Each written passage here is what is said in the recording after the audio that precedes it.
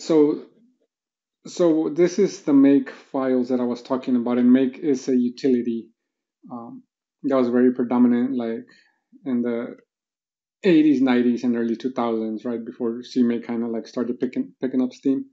Like, and as I said, you had to almost be like an expert at this scripting language to create those make files to build C++ programs.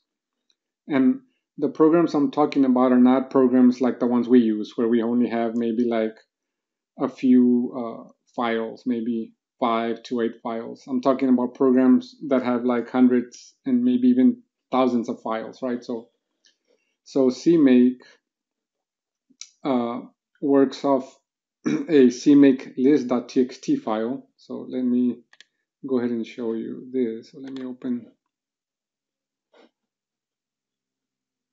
this here.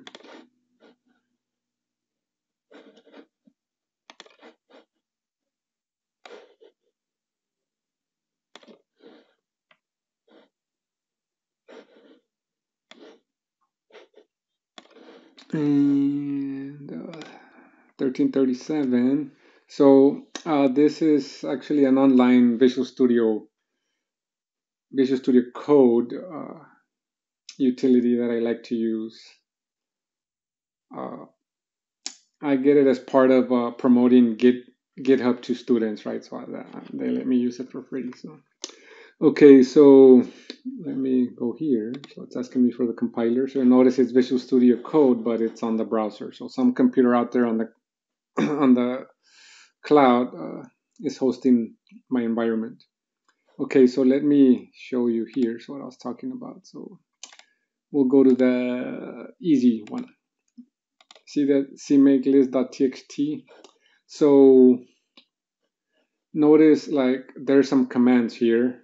You don't have to really understand or know these commands, right? I just want to show you a file, right? So we're telling the program like to make an executable, use the main.cpp file and the hello.cpp file. You can create a library uh, binary file with hello.cpp and hello.h. So, and when we run this program with CMake uses this CMake text file to create this make file. The CMake utility reads this file, and if you're on Windows, Unix, or Mac, it doesn't matter. Like CMake will produce the correct make file for that operating system. That make file is what's sent to the C++ build process, and after that make file is consumed, then an executable is produced, and that's what we run when we click right click and then say run in terminal. All this is happening behind the scenes. Okay, so and let me show you one more. So that was a simple example. Let me show you how it would look for a more complicated example. So if we go, let me see, like for example, this one has more files, but with CMake, we can, all we're doing is telling CMake how our files work together uh, to produce an executable, and then CMake's like, okay, let me get that, and then that's what it needs to do behind the scenes. And all that happens once we come here, and then we go here, right? We go here, and notice this is a CMake icon. So when we go here, and we right click here, then all that I just described starts happening instantly. Okay, so that's really all I wanted to cover as far as CMake is concerned, and you won't be quizzed on this. Still good to know though. Okay, so today we talk about data types, and if you have been going through the book, right? The book, or if you are somewhat familiar with C++, C++ has a lot of data types. Like you can actually be quizzed like on all the data types, but I I I don't do that because that's readily available for you on the internet. Like for the future, if you take a C++ job, if you understand the fundamentals and you know the fundamentals, and if you're like, hey, wait a minute, I need to make sure I'm using the correct data type, then you can go to the internet and there's very useful tips on which data type to select, right? So for our purposes, like we have integer, that's whole number, those are whole numbers. Decimals or double, those are decimal numbers, right? In Python, I think they're floats, right? So C++ supports floats, but we commonly use the data type double to represent decimal numbers. The auto keyword is C++ or modern C++ uh, attempt to try and compete with Python. In Python, you never had to worry about what kind of data you were going to work with. You just create a variable, assign it a value, and behind the scenes, Python knows if it's an integer or a float or a string.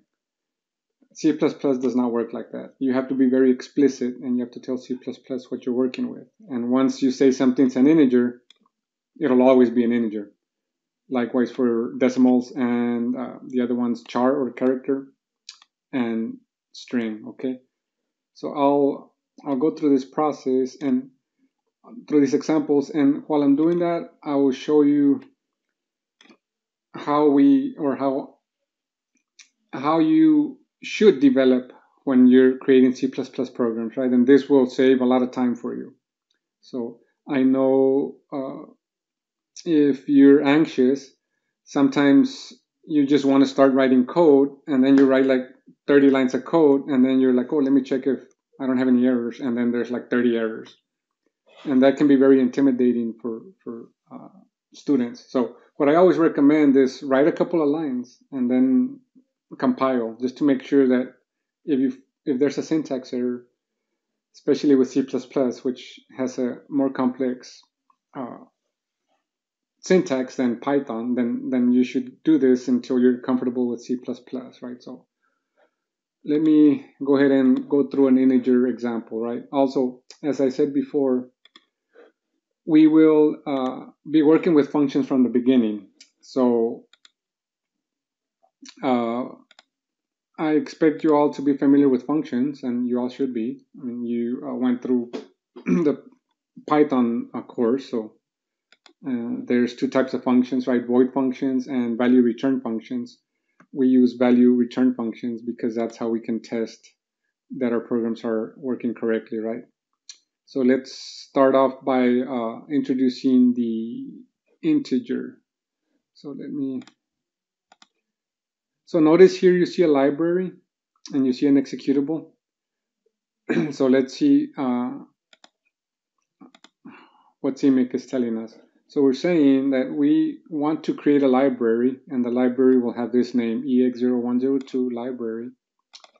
It'll be vars.cpp and vars.h that make up that library, meaning like we're going to tell eventually C++, hey, get.h and cpp, check for syntax, and then if the syntax is okay, then create a binary file. A binary file is a special machine language file that the computer knows how to process, but we don't. And more importantly, the C++ compiler. And then the executable will be built from main.cpp and code that's in vars.cpp. So if we go to vars.cpp, there's no code here. So the first thing we want to do is we want to say include vars.h. So there'll be something in the h, or what is h? H means header file. Okay, so we're saying there's something in vars.h that I'll eventually need. So we go to vars.h and we'll see that there's nothing really, right? But we're creating something. Create a prototype or function signature. I'll show you what that is. For void function echo variable with one integer parameter, and it should return an integer, right? So int means this function will return an integer data type. And then we're like echo variable is the name of the function, has one integer parameter. We have to be explicit. We have to say that my parameter is an integer data type, and I can choose any name here that I want to, as long as it meets the C++ naming convention. If you ask me what the naming convention is, I have no idea. I always say, well, just use simple names and don't try to use symbols or anything like that, and you should be okay. Okay, so integer num1. So what did we just create? So this piece right here is known as the function prototype or the function signature. Okay, notice we have a semicolon here. This is the only time that you use a semicolon for functions, okay, in the header file. If we really want to know what this semicolon means, it's like a promise to C++ that we will eventually provide code for this function. So we're telling C++ somewhere along in a future file, I will give you the code for this function, right? So recall I said CPP needs something from .h or the header file. So CPP means implementation file. This is what we need, right? The function signature or prototype. So once I include it here, then I can say echo. Notice that it knows that I have a function named echo variable, and then I can provide the code. And the code we'll provide here is we'll simply just return the value. Whatever value we receive, we're just gonna return it. So if we get a 5, we return 5. If we get 10, we return 10. Echo, right? So we are just echoing the value that we are receiving. Okay, so any questions so far? No. None here. Okay.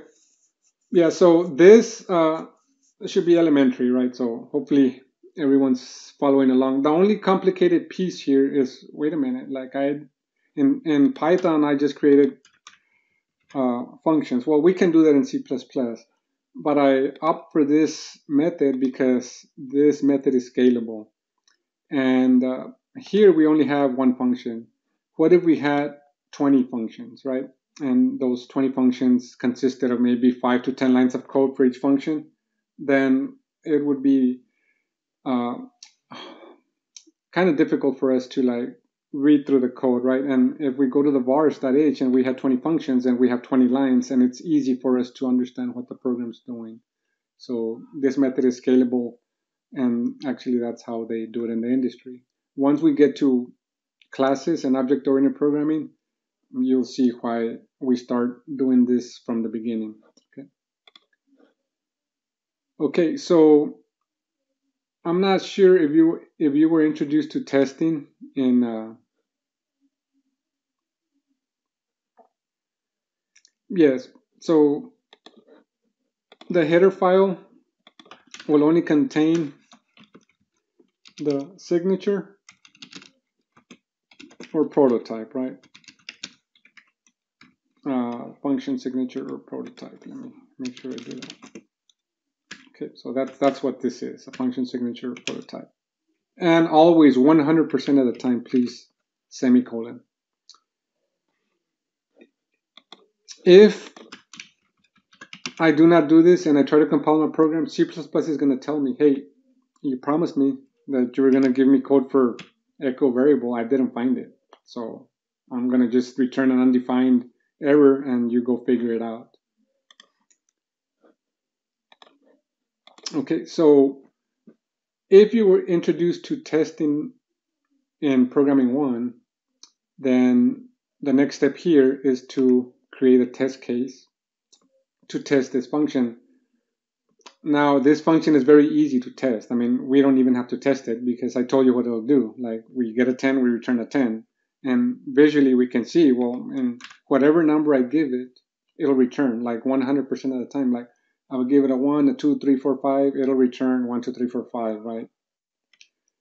But this is a good simple function so that I can introduce testing to students, right? So I know students that are novices might come into the main and they'll be like, well, I can go here and then I can include vars.h, and then I can, since I know that it's going to return something, then I can visually inspect it. So I can maybe call the function, and then display the output. Yeah, it'll work for this function because it's a very trivial. It's very easy. I mean, it's not trivial. Like you're not gonna. But what if it's like a complicated function? We can't do this process. Number one, this process is error prone. It's not reproducible, and it's manual labor intensive. Right? We have to be in there typing keys, and we don't want to do that. Like in programming, we always want to opt for automating. So let's do that. Okay, so we have that piece source. Now we jump to test examples module test. So here I do not need numbers. I will include vars.h. Notice a pattern. Anytime we want to use something that we've created, we deal only with header files. I created the vars.h. I want to use this function. So if I want to use it in another file, then I have to tell C++ include vars.h. Once I do that, then I can create a test case. Notice right here, test echo variable. So let me copy this template. That's a test case, and it's special test framework from Catch2. So this is the file that has all the code that we need to test functions. And behind the scenes, this statement define catch config main tells catch to create a main. Remember, without a main, our program cannot run. Here, notice there's no main function. So this statement will create a main function, which will allow our test cases to run, okay? So let me change the name here, and then I'll say test case echo variable.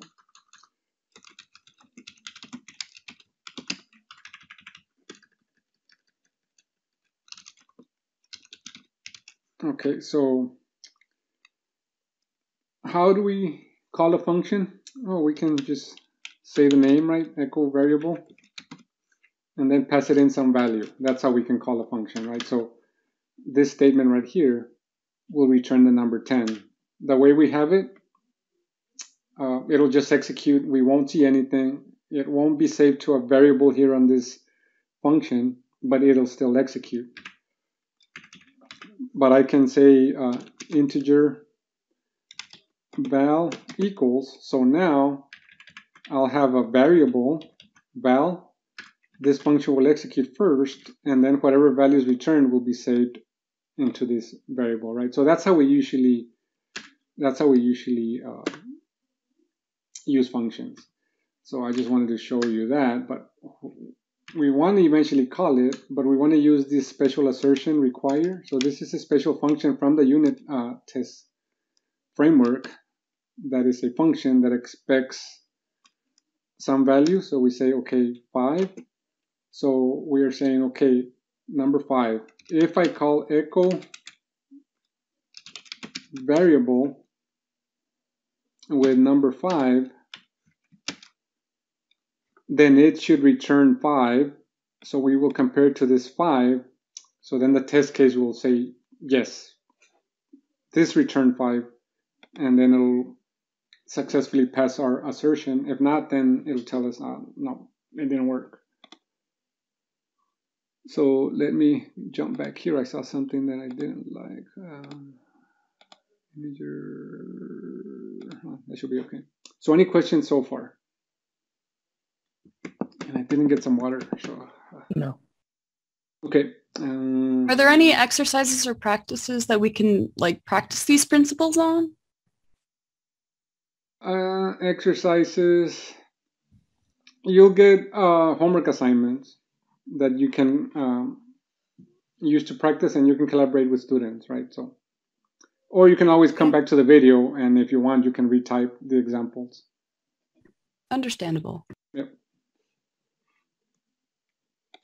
Yeah, again, so like I said, programming historically has been like a collaborative job. Like you'll always work with someone, either someone less knowledgeable or equal to you or more knowledgeable. So you'll always be working together. At least that's the way it's been for me all my career, right? So that's why I'm like closed book stuff, and that's crazy. Like nobody works like that. Okay, so let me see here. So let me run in terminal. Everything looks okay. So running terminal, the only thing that this thing was doing, it was acting differently than my desktop. So let's see what happens here. Yeah, let me see here.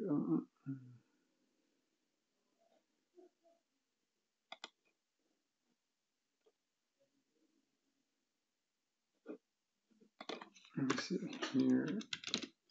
Echo variable, okay.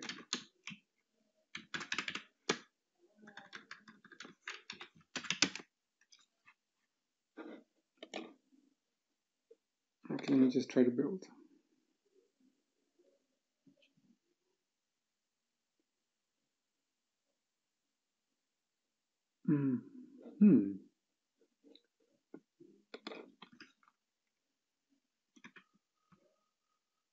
Did I spell it? Oh, it looks correct. Let me try to build just that one. Build.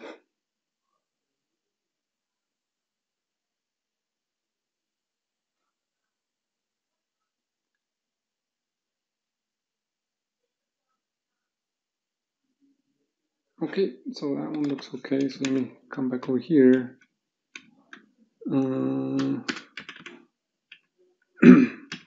Curly brace, curly brace. Why is it acting up? Let me try to build again.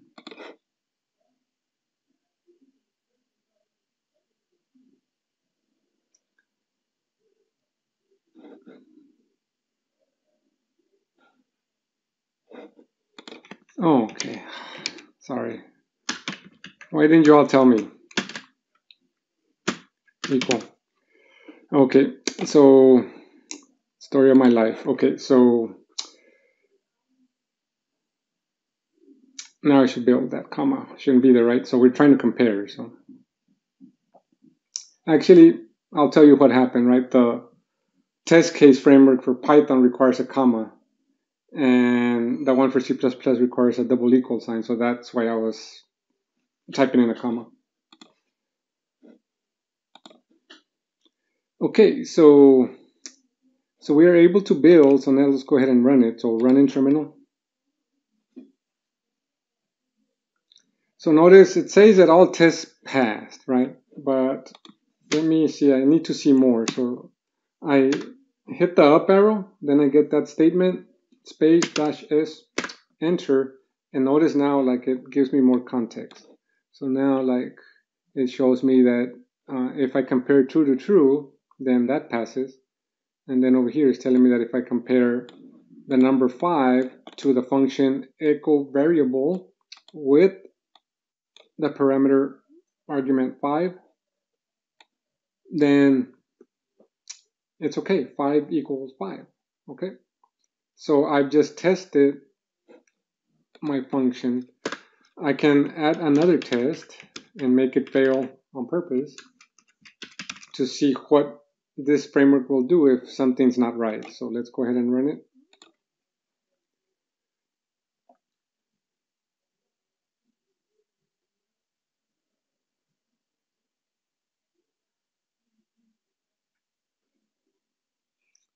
And notice that it's telling us that this comparison or this assertion, 5 echo variable 4, fails because 5 is not equal to 4. So then it fails, right? So I can go ahead and fix this, and I'm like, okay, so let me fix it. That was just to show you all. So then I can do 6, right? And then I can do 7. This is assuming that our function had some complicated processing.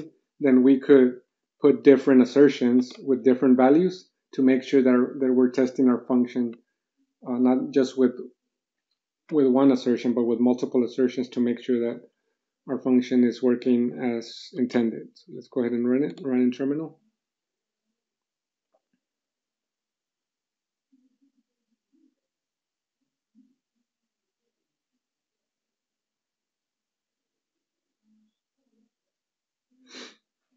And why did I do this? I have no idea why I put the 8 there. I think it was a typo.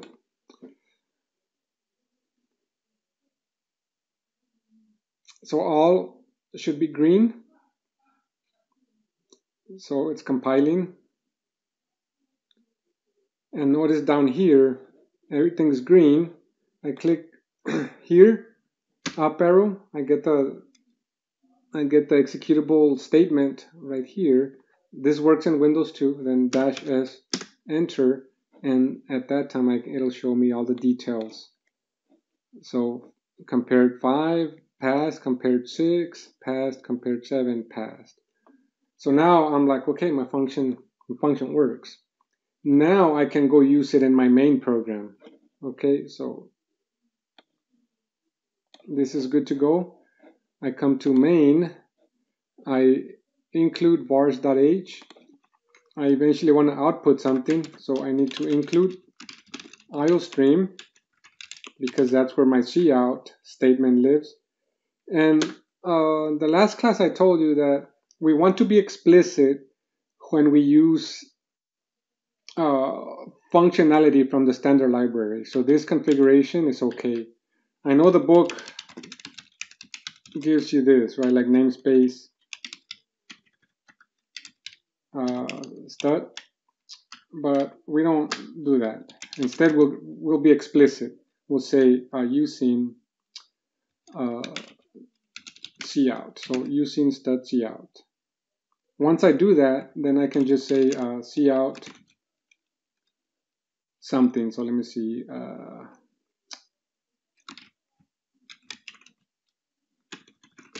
Echo value. And notice those less than signs, they're Austrian operators. That's how I mean, those are required. And we can mix and match. Notice that right here we say display echo value, and then if we use another Austrian set, then that means we want to eventually display something else. So we'll say that, and then another set of less than signs, and then I'll say \n to create a new line. So I'm saying display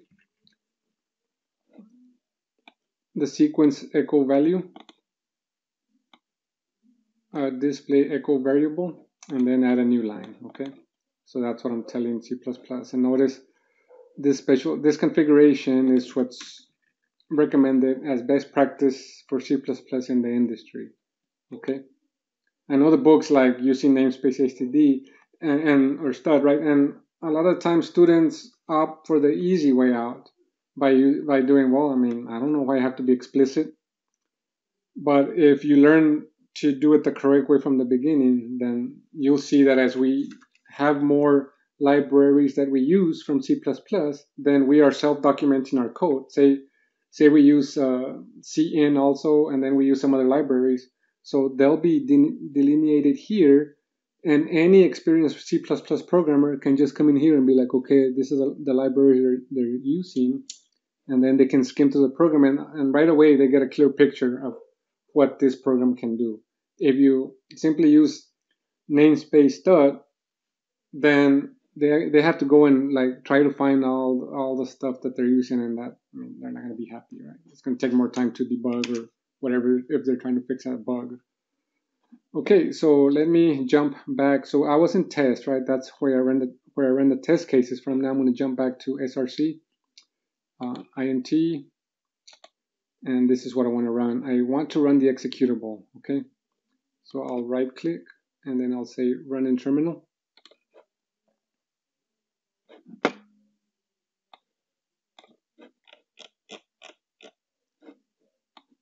And notice echo value 5. Okay, so my program ran and it displayed echo value, and then we called the function echo variable with the number 5, and it displayed 5 for us. So that's why we get that output. Any questions so far? Oh,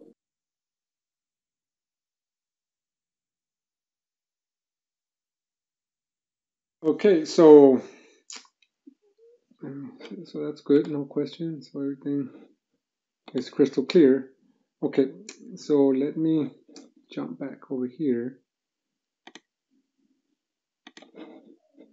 Actually, let me copy this.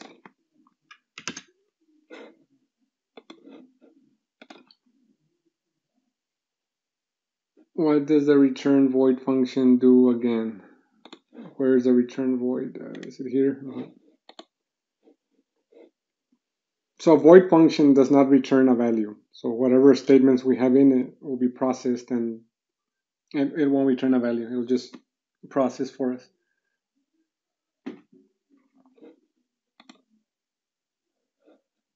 Yeah. Usually void functions are for displaying data, sending data over the network or over the internet, something like that. And if it errors out, then we usually use the concept known as exceptions, where we like just stop executing and then display an error message to the end user. Okay, what was I going to do? Okay, yeah. So that was our integer friend, and wanted to. Where's my pen? Here. Okay. Okay, so I said that we have to understand memory, so we won't wait till week 8 to get into complicated memory concepts. We'll start now. So we have the program. I copied the code, so let me paste it in here. So we have this program, okay? So we have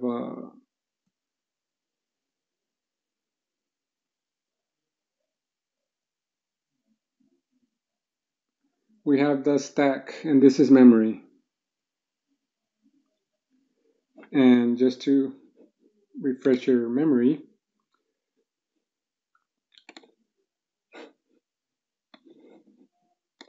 for our program, display the echo, we were allocated some memory, okay?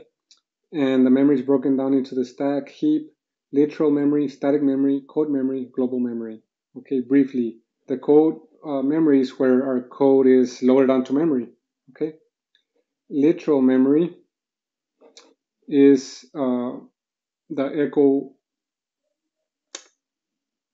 right? Or what echo value I think I put, right? So let me go back here. This is literal memory, okay? Echo value. So it was stored somewhere in this memory. And then we had stack memory, and that's where our functions are loaded onto memory. So we will diagram that so that you can understand how that works, okay? So let me see here. Jump back over here, go to data types. And this you will always be quizzed on, because this will help you for programming 3. So remember, the stack is sequential.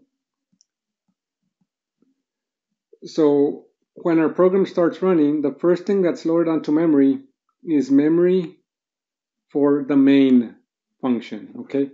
So assuming that the main function consumes this amount of memory. Right now, we're not concerned about like what values this blocks hold. We just want to get a high level overview of how the stack works. So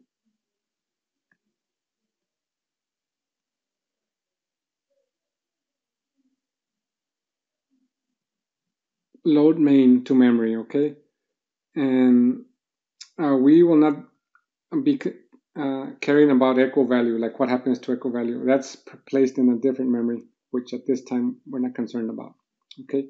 So then main's loaded onto memory, and then the compiler, or the program when it's running, gets to this line, cout echo value, echo variable. This is another function. It has to be loaded onto memory. So this one will be loaded onto memory somewhere here.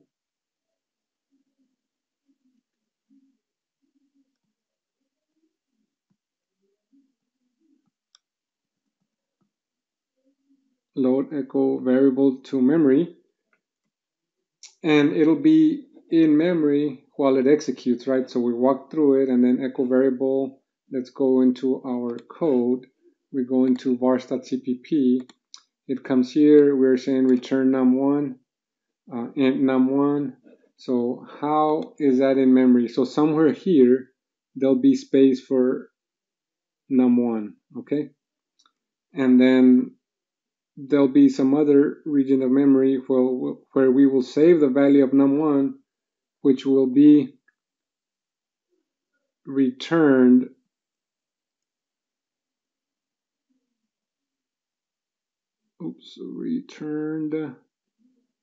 to main, okay? And as it returns, then our function eventually has to exit, right? We return, it gets here, our function starts exiting. Once it starts exiting, all of this memory is released. This is released, and it's free to be used by a program for other functions, okay? So now we still have main in memory, right? So remember, last in, first out. So the last in was echo variable. So it's the first one out, right? It executes, you're not needed anymore, it's released from memory. Somewhere in here, the value of num1 will be stored, okay? When we get to functions, we will get into the weeds of how exactly this works, okay? Right now, it's kind of like high-level overview. And then that's how it's able to get the value and display echo value and the number 5 for us. Then return 0 executes, it gets here, main starts being released from memory, and then all of this region of memory is given back to the operating system, and our program is dismissed from memory, right? So if we go back and look at the program memory, assuming this was our program memory, this would be released back to the operating system, and it wouldn't be here anymore. It would be available for other programs to use. Literal is the main part of the stack. No, literal memory has a different region of memory. We're not really concerned about that in this class, but I mean, at least I thought I'd let you know that there's different regions of memory, right? Eventually, we'll cover static, and we'll cover free or heap and stack. Those are the ones and maybe global memory when we introduce global variables. But for the most part, we focus on stack memory and free or heap memory. Okay. And you will be quizzed on stuff like this, and you'll be asked to create diagrams because that's how reinforce the learning, okay? So if you're asking yourself, well, why do I have to learn this if I'm here for programming? Well, part of being a programmer is understanding how programs consume memory, right? And if we know that, then it'll make us better programmers. Okay, so let me jump back over here. Okay, so one other thing that I want to show you, so new page. Okay, so we're gonna go like a little bit deeper into the stack, and I'll just focus on number, right? So assuming we have something like this in main, so this is the main program.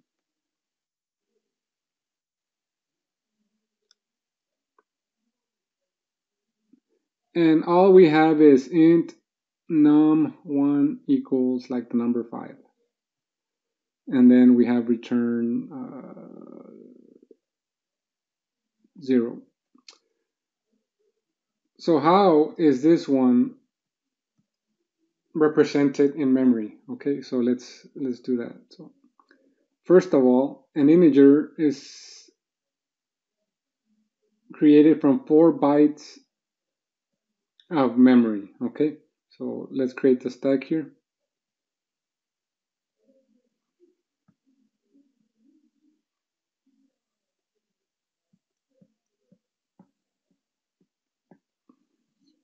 And we go through the same exercise, right? So main's loaded, it gets its memory region. For right now, let's assume it's that region, right? So that one belongs to main. And then we need some space for num1, so num1 will be loaded here, okay? Let me do something. Let me create a few more of these lines. Okay. So numbers are represented in binary format. So this would be 1 byte, 2 bytes, 3 bytes, 4 bytes, okay? So meaning a 32-bit number, and if you're like completely lost, it's okay. Like this is just to show you, like if we could see into the memory, how these numbers are represented in memory, right? So we'll have 1, 2, 3, 4. That's four bits. 1, 2, 3, 4. That's 8 bits, and that's 16, 24, and then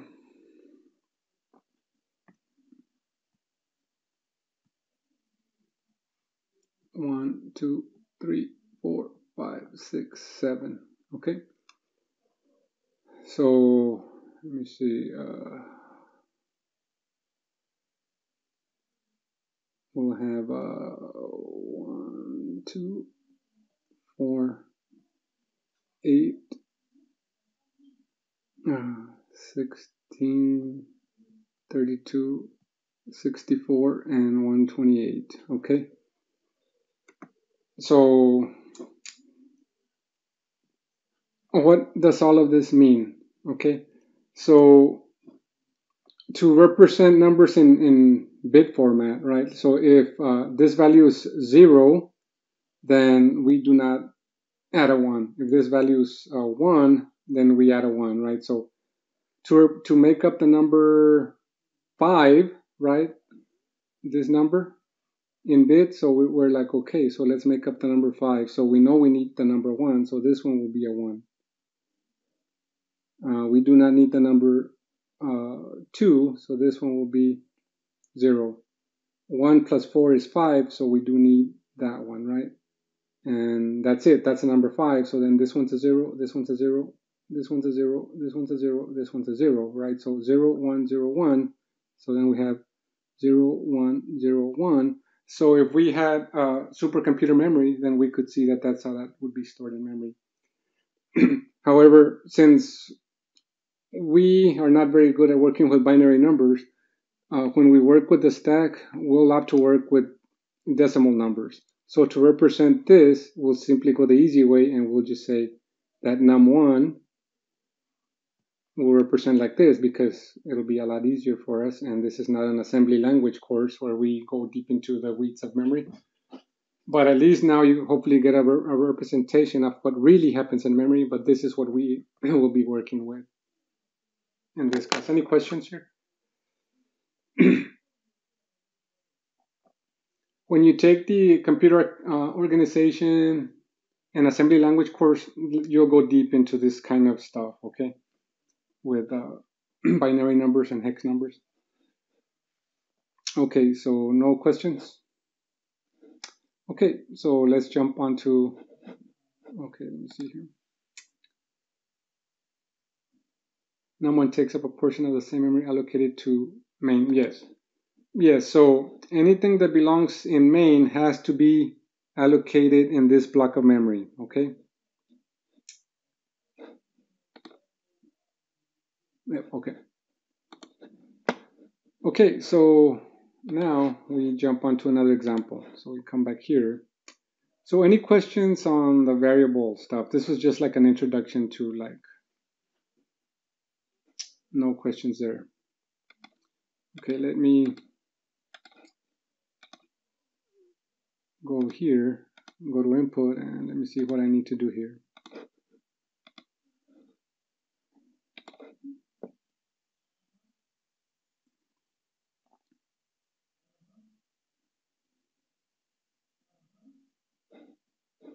Okay, so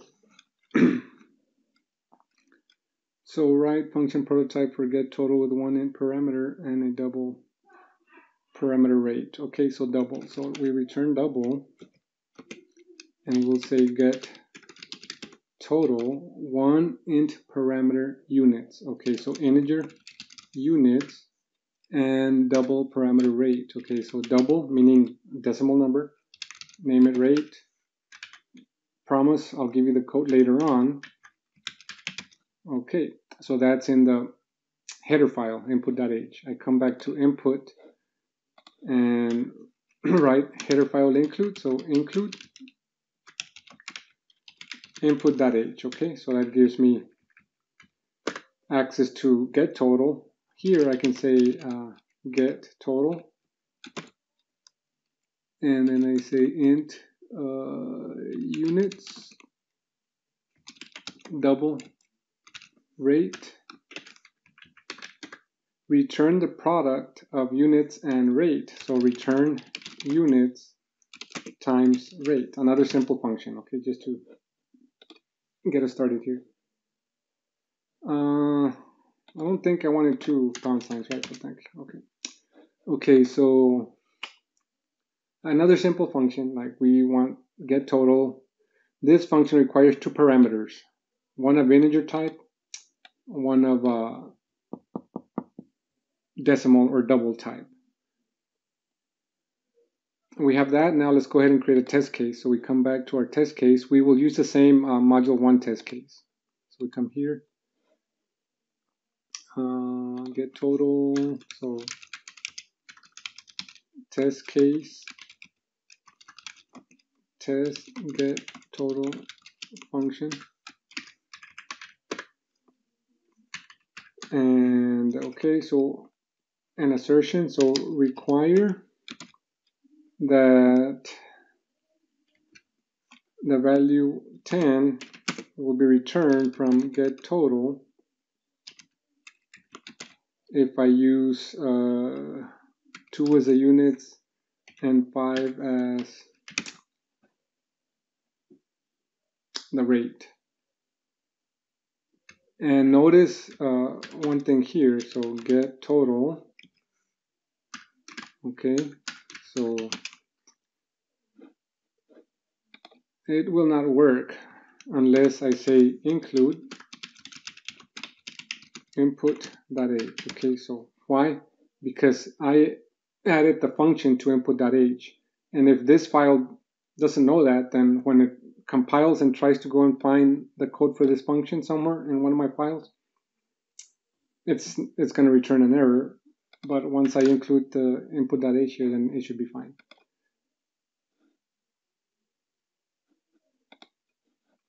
So we can do this or we can do this, like it'll be fine for the decimal, right? So I can do that or that, but since it's a whole number, like it should be okay. We won't shoot ourselves on the foot. Okay, so let me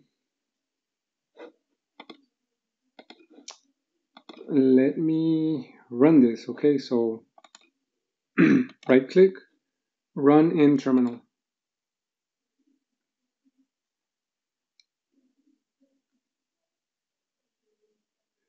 So a lot of times when students come to my office hour, they're like, sir, my program's not working. And they run the main program, and I'm like, let me see your test case. And they're like, oh, well, once my program works, then I was gonna go do my test cases. You know, write the function, write the test case for your function to make sure your function works, then go use it in main. Because if you go to main first, I guarantee you, as our programs get more complicated, you're going to be wasting a lot of your time if you opt to go that route. So 5 assertions in 3 test cases passed, up arrow, -s, enter. So this is the one I'm interested in. So the number 10, get total, 2, 5, 10, 10.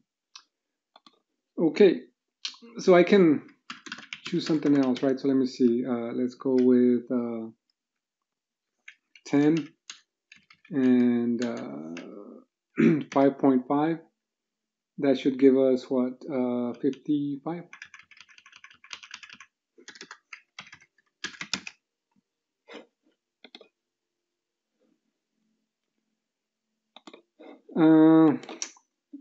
Let's hold off on that one. Hey, Professor, I have a question if I can. Mm-hmm. So how are you getting the other outputs in the terminal? All I'm getting is all tests pass, 2 assertions and 2 test cases. Like, how are you getting the 10 equals 10? Yeah. So once you see this, then you click here, hit the... Well, I'm sorry, where is your mouse? I don't see. Oh, you don't see my mouse? Oh, Here? No? Yeah. Okay. Right here. So down here, click. Oh wait, actually, yeah, I can't. It's in the Okay, there we go. It was because the Zoom was blocking it. Okay, so sorry, where were you? Right here. Okay. And then up arrow. And you see that command come up, then dash S, enter, and then it'll give you the detail.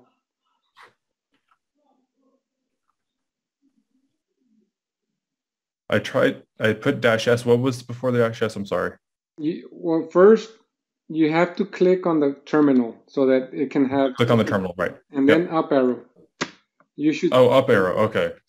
You'll see something like this, and then just type -S at the end of that command that you see, and then enter, and then it'll show you the detail.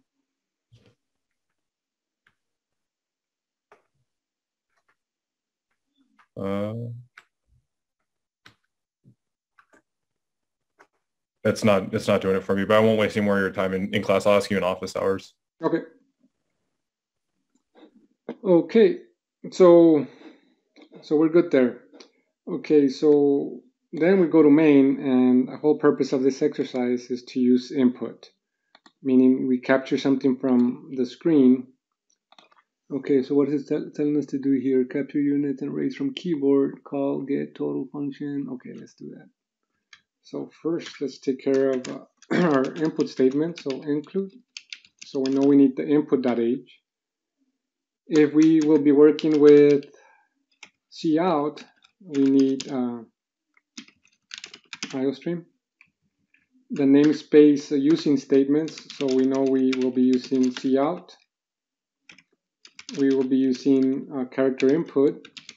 So now notice how I'm explicitly telling C++ what functionality I want to use from this file, the IOStream file. Okay. So now if I'm a developer, then I can, or anyone can come in here and they're like, oh, okay, so there's cout scene and any other using statements would be here, and it's a lot easier to determine what's going on. Okay, capture units and rate values from keyboard. Call the get total function by passing units and rate variables to it. Save the get total. Blah blah blah. Okay, let's do this. Okay, so integer units. So I'm saying I want you to save space for me. I know in Python you were required to provide a value. C++, we don't have to. In Python, you had to provide a value because that's how Python determined what kind of variable you were going to use. Here, we're telling C++, like use int or whole number int variable. I want to work with a decimal, but it's a data type double. Rate. So now in memory, there'll be a slot for units and a slot for rate for me, okay? Call the get total function by passing rates and variables to it. Save the get total value to a variable named total. Okay, so we can say total. So notice I can create two variables by putting the comma, and then it knows, okay, you want two variables of type double. And then notice semicolon, semicolon. Okay, it's required. Okay, so then I say total equals, it's telling me call the get total function, okay, with units and rate. Okay, I did that, but I need to capture units and rates from the keyboard. So I'll say character output, enter units, character input greater than operators, and then we are saying units. Okay, so let me explain. So this one should be easy, right? We're saying display enter units to the screen. This one we are saying capture a whole number from the keyboard, okay? And then we will say cout enter rate, and then cin rate. Again, we want to capture data from the keyboard with that statement. So once those statements execute, we'll have values for units, we'll have values for rate. We can send it into the function. The function will execute and return the product of units and rate, and we will save it to total. Any questions here?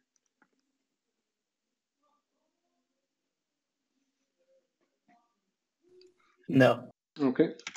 And once we do that, then display the total 100. So we say cout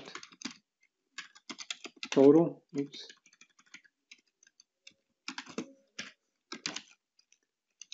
Total. New line.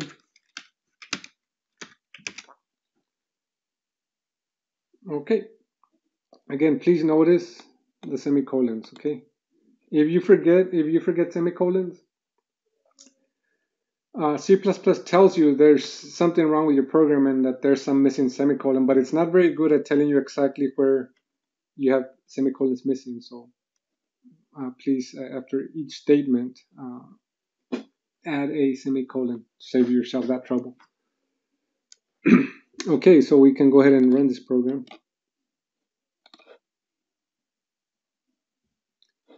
Down here, enter units, 10, a rate 0.75, total of 750. Again, no formatting or anything, not at this time. We're not concerned with that. We just want to get comfortable with the semantics. Any questions here? No. I had a question about the include statement.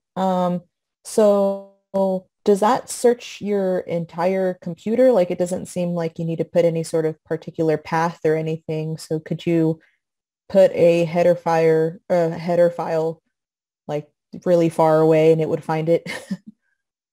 It all depends on the configuration of the program. But to answer your question, like the first place it'll look is in the same folder, right? So input.h, it'll scan this folder, and if it finds it, it uses it. It stops scanning. If it doesn't find it here, then it would try to find it elsewhere. But Okay. in this setup, I have configuration so that include statements are global. Like CMake behind the scenes creates a list of all the available header files, so we won't run into an issue of if it's not in this folder, it'll search all the folders. Eventually, it'll find it. But all our programs will be immediate. Like the input file will be here, except for test cases, right? So you may be wondering, hey, wait, how does a test case find it? Well, CMake behind the scenes is helping the C++ compiler find the include files. Okay, thank you. Also notice over here, right? So it's keeping track of my changes for GitHub. So, okay, we have what, 12 minutes? Okay, so no questions here, so we can go on to the next one.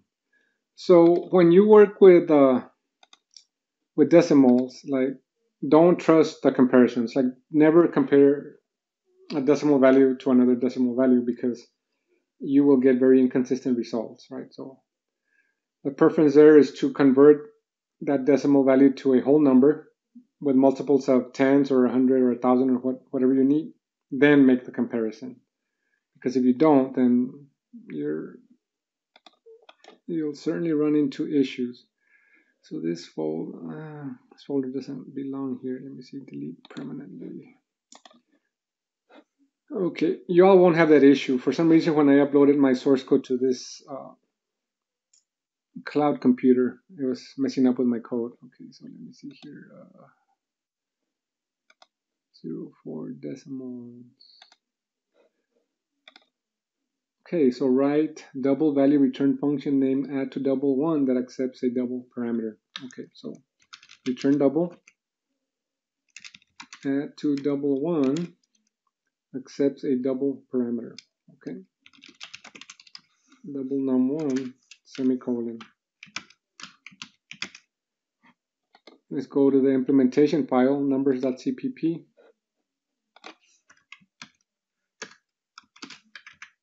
I cannot forget to include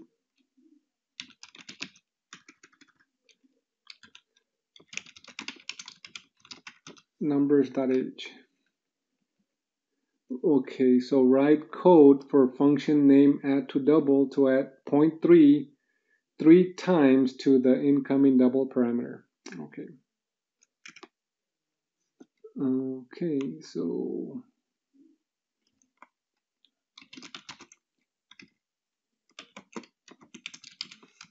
num1 plus 0.3 plus 0.3 plus 0.3. Okay. And we have to return it, right? So, okay, let's see what happened here. So any number that we get, num1, we will add 0.3 3 times to it. We will save it to val. We will return val. Okay, so this is just to show you that comparing decimal values is not a good idea anywhere in your code. But we'll prove that with test cases. Okay, so we come back to our test case.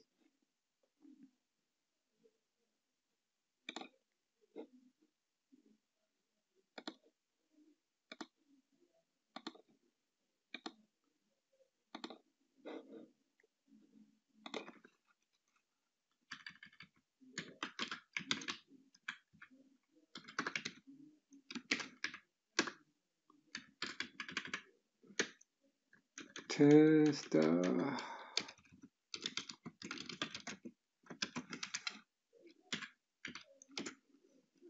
Okay, so require that with 0 as parameter. Okay, so if 0 is a parameter, then we expect 0.9, right? 0.9 equals to add to double. Notice has no idea what add to double is because I need to include numbers.h. Include numbers.h. Add, oops, to, no gusta, add to, wait a minute. Trying to think if numbers.h. Okay. I think there was another file named numbers.h somewhere in my program, and that was confusing in C++. If I remember correctly from the previous class. But let me try it here. So we send 0, and if it doesn't compile, then that's the case, and then we'll have to fix that. Okay, so add to double underscore 1. Add to double underscore 1. Okay, so CMake. Build.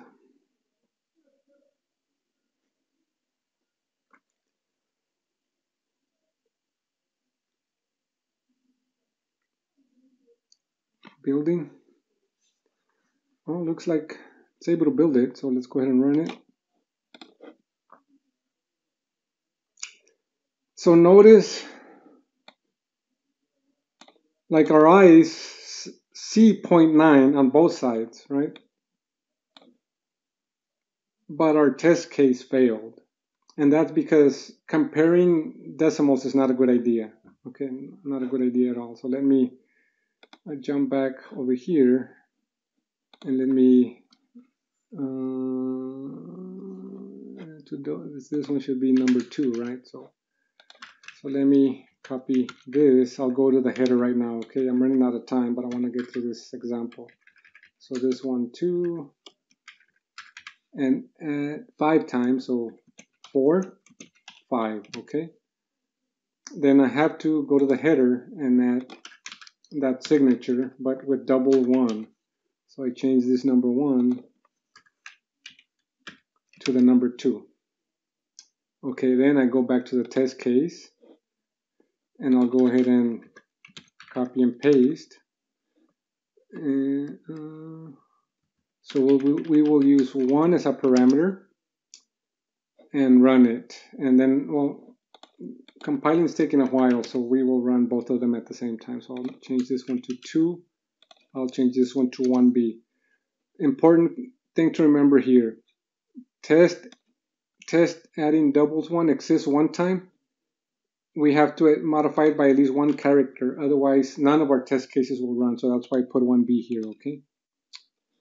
And this one should be okay because there's nothing else here with test adding doubles 2. Okay, with 0 as parameter. And this one should be what, 1.5, right? 1.5. And this one should be 1.9. 1.9. And let's run it.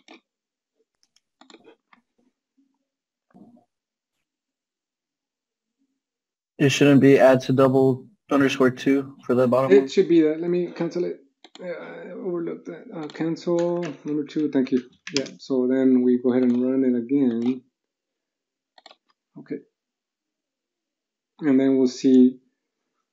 So if you ever compare doubles and then you shoot yourself on the foot, then that means you didn't follow this procedure, right? So notice, like, not good, not good. Okay, so let me do this because it's not running my other test cases. So I wanted to run this test case, okay? Let's go ahead and 2 forward slashes is a comment, right? So meaning ignore this. It's just a state. It's not a code statement.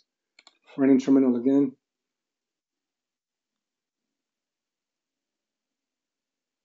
Also, I did upload the videos already, and I put a link to Blackboard with video lecture. So you follow that, then you should be okay. To watch video. So notice here, like it passed.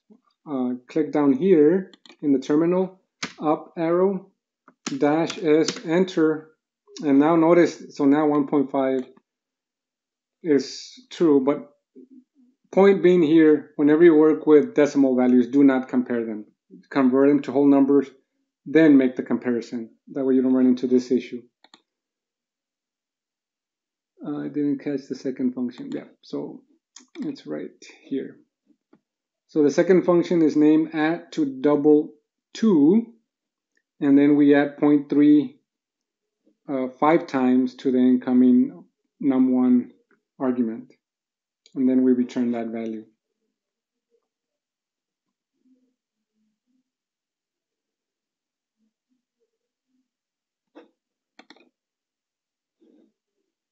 Okay, so hopefully that's the pointer. And one other thing, remember the integer takes 4 bytes, a double takes 8 bytes in memory.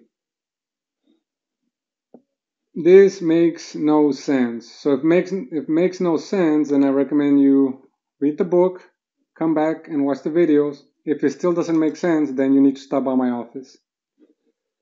Okay, so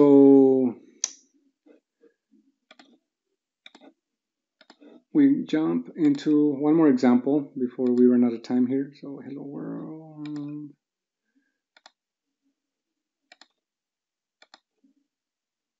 Not this one. Auto.